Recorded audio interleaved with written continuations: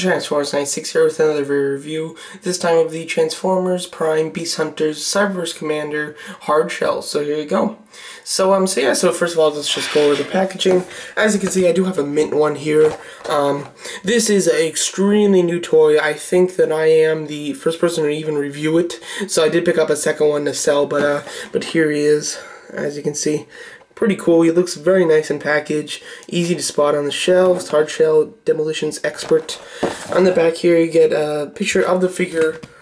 Picture of the figure in robot mode and insect mode, and a bio. Bio is just horrible. I don't know what's with this, but the new Transformers just really have terrible bios. They're just a sentence long. I mean, bios should intrigue people to buy it because it sounds like a cool character, and with a pretty generic, just one sentence bio of a character, it doesn't make anybody buy it. So I'm not sure why they're doing that. I mean, it doesn't like save them on ink or anything, so I have no idea, but here's the stats. As you can see, not very smart and not very skilled, but other than that, pretty high in everything except a little bit, average on speed. But yeah. So very nice. So of course this is an insect, and I think it's brilliant to have him come out during this time of the Beast Hunters, because he is a kind of beast character. I mean, he's an insect, but it's completely show accurate. So it's not like they gave him a stupid gimmick of turning into a dragon or a insect or something, when he's not really that in the show, because he is completely that in the show. So he does transform into this insect in the show, and as you can see, he actually looks pretty cool. I think that the insect mode was done extremely well. He has a very nice robot mode as well as insect mode. I think insect mode might be a little bit more accurate. I love the back here. It looks like an insect. It actually does. The wings are pretty cool. They've got a little bit of detail, and just the plastic's nice. It's not like rubbery plastic or anything they use for the wings, and they're on ball joints, so they can do a lot. And yeah, so overall he looks pretty neat. He's got a couple legs here. He's got these, which are all just together. They're all just on this little pin, so they do not have any posability. They will stay like this. Then you have these, which are his arms, and as you can see, his hands there. You'd think that it would look bad or worse than it actually does. The hands being up the top, I thought that would look really stupid, but because he's an insect and he's got all these sharp points, it really doesn't, you don't even notice it unless you actually know that these are his hands. So I don't mind that as much as I really thought I would. This kind of forms, I don't know if they're trying to do like eyes. I guess these are supposed to be like eyes, and you get like the teeth here. It's well done. I mean, see, you can get like the teeth there. It looks like he's got little teeth, and then that's his nose and everything, and then those are his eyes. Really interesting. It's well designed and everything. Of course, I'm not going to go over, I'm not going to talk about the color until I transform him in robot mode, but he does come with a weapon. Let me show you that. So here's the weapon he comes with. As you can see, it's like a little, kind of like blaster. I don't know, it's not really a gun because it's so flat. It just, I don't know what you'd call this. It just says missile launcher, so I don't know, but it does shoot a missile, and it works with the friction. You just push this, and it shoots. It really shoots poorly, and they were just too cheap to use a spring, I think, so unfortunately not the best weapon whatsoever. Really not a fan of this thing. It's got a little bit of detail, but nothing special, and it's really not painted. I mean, I think this is just the color of the plastic, so nothing special with this. Really not. But he does have a little port on his back there, or you can put it. I think that it really just makes it more cluttered than it should be, and I don't think it looks nice on him. But yeah. So overall, really do like the bug mode. I mean, it's pretty neat and looks pretty good. So let's transform him. One thing before I transform, just want to show you, I totally forgot to show you this. This is a really cool feature. He's got an opening jaw. I absolutely love that. I guess these are supposed to be his eyes down here. I guess these things just kind of look like their eyes up here. But down here, the red pieces are his eyes. But he does have the opening jaw, which looks awesome. Really well done. I mean, it's hard to see it all when it's just down here because it's on like the bottom of the figure. But if you have him up, the opening jaw is super cool. I absolutely love it. It opens a ton too. So overall, really neat. But now let's go into transformation. So to transform, first of all, just fold hold up the hands. Unfortunately, there is a little peg there, so that they just peg in. And then here's his little wings. And then take the end and just kind of split the end and flip it to the bottom. These legs rotate out, and then the feet will rotate out. So just rotate these out, and what's going to happen is do like a little star scream or chicken kind of leg kind of pose. It's kind of like you got it bent at the middle here. So just like this. Just like that. So make it kind of like star scream. And then you just take the whole middle section assembly, will rotate. Really nice, doesn't get stuck on anything when you rotate it. And so that works out pretty well. These little pieces just move to the side here. These, hold on a second. Here we go. So what you're going to want to do is then just rotate this down. Here you go, this whole assembly, and that just pretty much opens up his stomach, and then it's kind of like this, so you get the hollow bit. So then just put it back right where it should be, and of course you can see his head now. The head you just want to raise up just a little bit so that you can get the bottom of the neck there. And then the wings, just hold on with them, just move them aside a little bit. You can start rotating down the arms. Then the little what do you call these legs, insect feet, I guess, just rotate down, and the whole nose just rotates down, and that is pretty much it. I mean, well, I'll talk about that in a second, but so then you just rotate these down, and then there is Hardshell in his robot mode, or he's kind of like a beast mode, I guess. So overall, pretty neat. So, now to go over the regular figure. So now, first of all, just talk about the paint. I wanted to wait until I got it in this form to talk about the paint. Of course, not accurate. I mean, this is not accurate. Hardshell in the show was black, black and with some like red decals, if I'm not mistaken. I can't remember 100% sure, but he was totally black. So to have this gray, green, and yellow one is very inaccurate.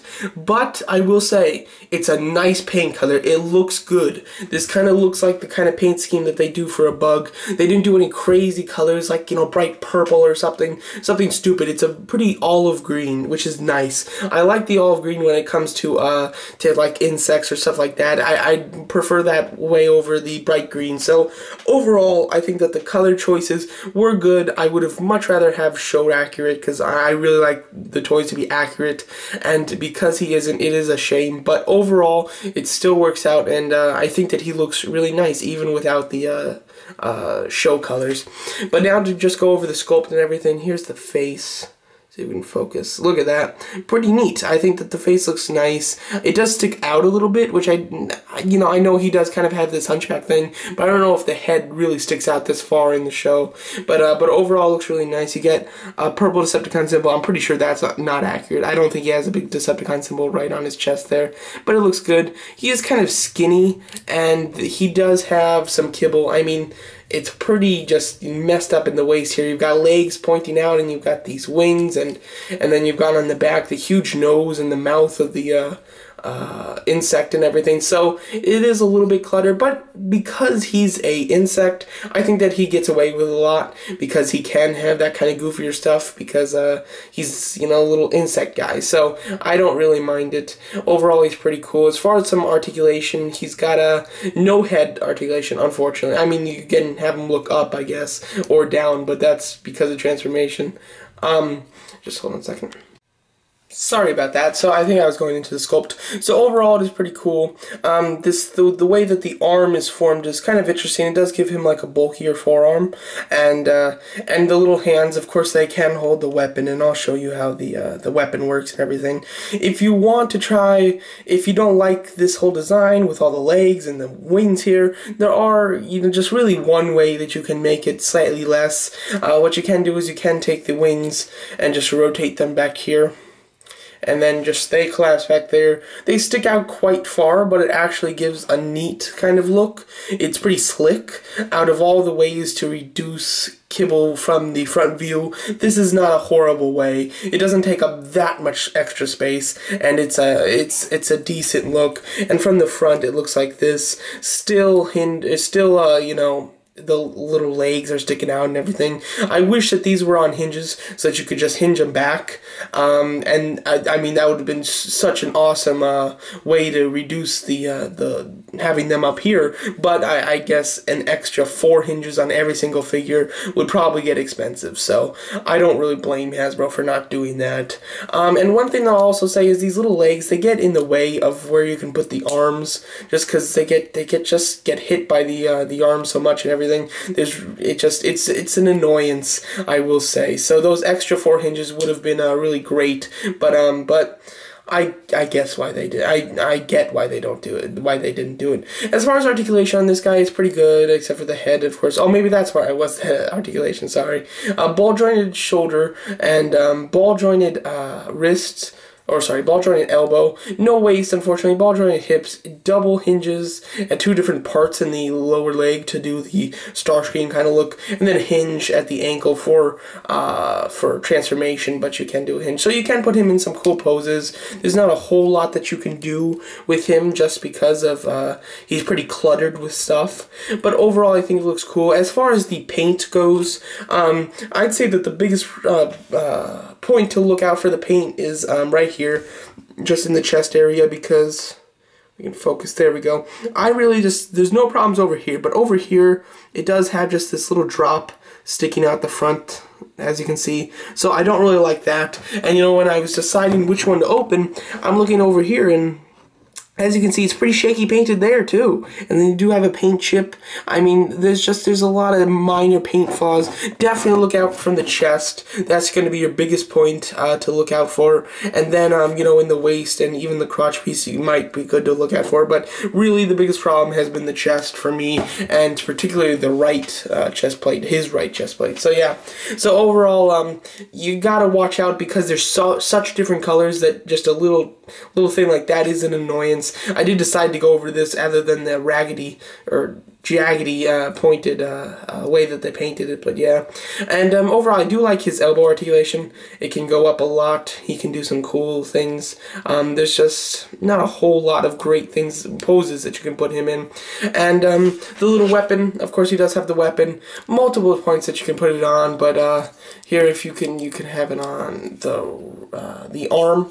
I do like how flush it is. It goes pretty flat, which is nice. There isn't this huge cannon sticking up, and I just think with all the clutter, it just clutters it too much. If you do want him to hold it like it's a handgun, you can do that as well, and he can hold it. I think that might even look just a slight bit better, but still not great. So yeah. So now, to quickly just let's go over some comparisons. Here he is with this Insecticon. I think this one is definitely from the movie. I'm not quite sure what his name was. It might have just been Insecticon. As you can see, they look pretty cool. This was the original Scout that has been changed to Cyberverse Commander and shrank.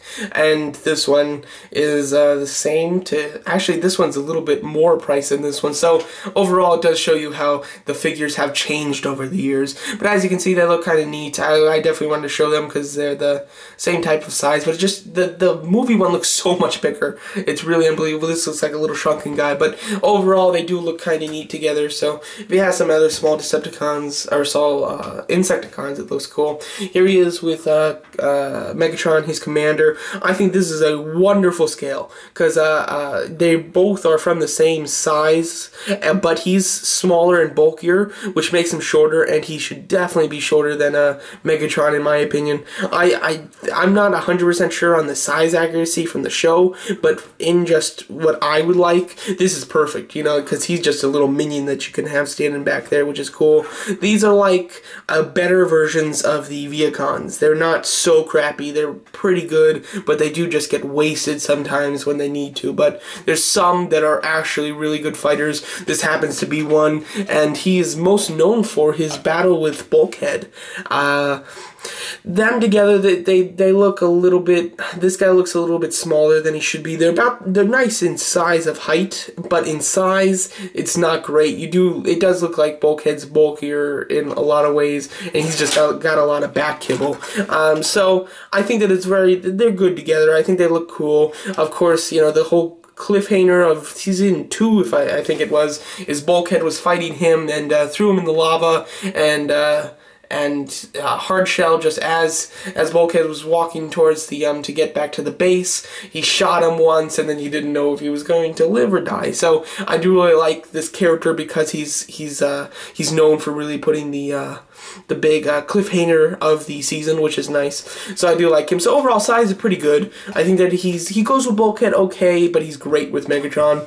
Overall, I do really like this figure. If you were to army build them, I just suggest not to. I don't know. I like to army build things, but this is just one that I would not want to army build because Hardshell was a character of his own. He wasn't just a, you know, an Insecticon that we see a whole bunch of. He was a particular character, which made him a lot cooler. And I guess if you had Arachnid, she'd go well with him because at first she commanded this army and then they got passed over to Megatron. I won't go into the details. But overall, this is a pretty good figure. I like the design. It's pretty neat.